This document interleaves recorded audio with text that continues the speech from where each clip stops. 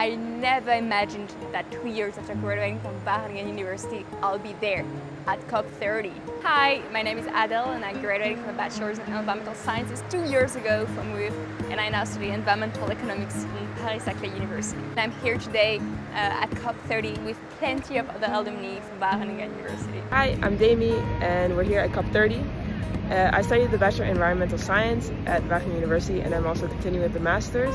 And that path is actually a big reason of why I'm able to represent the youth of Wageningen University here this year. COP30, I mostly follow agriculture and mitigation negotiations, and I'm here to do some advocacy actions and meet delegates and other stakeholders. While I'm here, I try to bring the perspective of youth to the table by following the negotiations, speaking with other youth delegates and organizations, speaking at roundtables, and engaging in meaningful conversations wherever I can. Wageningen University taught me how to work across disciplines, which is exactly what you need at a climate conference like this. During my studies, I learned to look at the environmental issues through both a natural science and a socio-economic perspective and find the intersection between those.